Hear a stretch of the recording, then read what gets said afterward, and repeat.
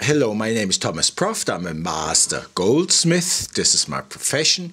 And here I have quick tip number 1.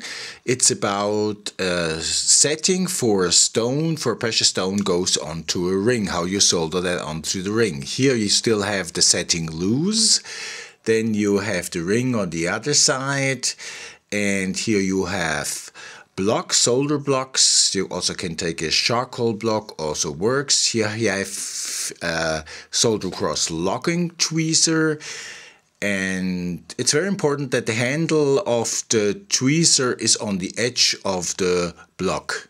Now you put the ring into the tweezer and you put it on the block that the handle of the tweezer is on the edge of the block. That's very important, so it's very stable that it can't move around. Now exactly on this position you put the setting underneath the ring, exactly in this position.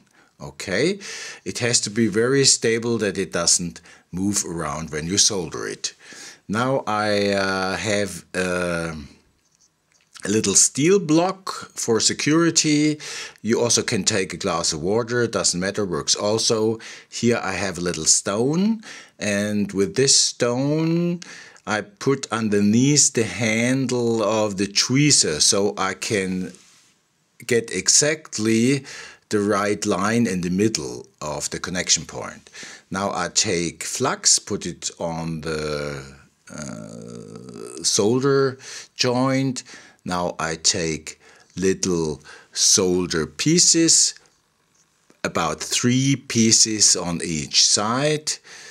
This should be sufficient. Now I take the torch and I solder it together. You start slowly and then you go closer. Now here you have the finish, goes into the acid, and then you do the polishing work, put the stoning and you set it.